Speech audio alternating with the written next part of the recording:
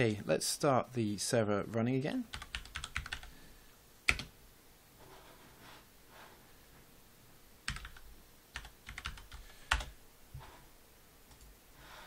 And let's add a folder to the project.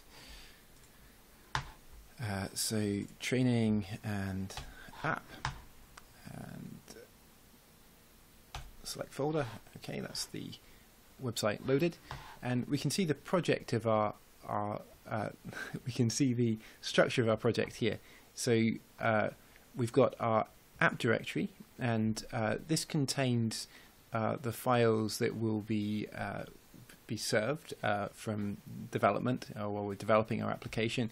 So we've got images, which is almost empty, it's just that image there, and scripts, and we have our styles, and that's got an SCSS file there, and that's a Sass CSS file which will be pre-processed, and while we're serving that temporarily, it's output into the .tmp folder, and any pre-processed scripts like CoffeeScript things would also be put out into the tmp folder, and our server takes care of serving the files in here as if they were in here.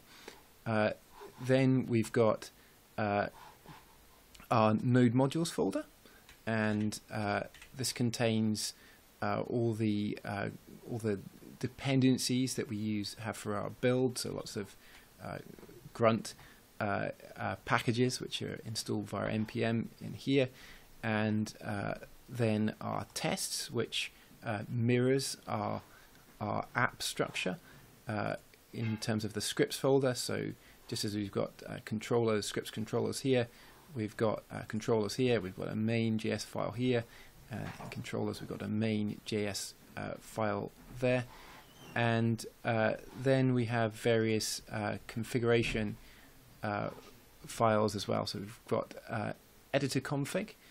This is something that most IDEs and text editors will respect. Things like using spaces for tabs, indent size 2, and automatically trimming white space when you save a file, these kind of things. And then we've got our git ignore, telling git to ignore the temp directory and the Sass cache and the distribution folder, and also the app Bower components. You may actually want to check that in. And then we have a JSHint RC, which is to do with the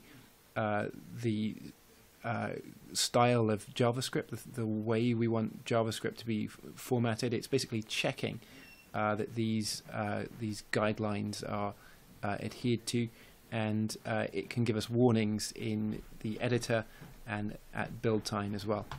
Then we have the bow.json. This is our front end dependencies. So we're building an Angular project, so you can see one of our dependencies is Angular, and another one is Bootstrap, which is giving us our CSS, and jQuery in there as well. You may not want jQuery, and then we have our grunt file, and these are the steps within our build process, and the tasks which we can run from the command line. Remember, we've just run grunt serve, and we can see that task defined there with all the steps in it.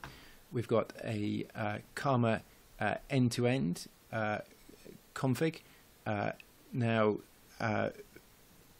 Angular recommends that you use protractor, so we won't really be looking at the end-to-end one, but the Karma conf is used for our unit tests, and you can see various settings there saying that our unit tests are defined in our apps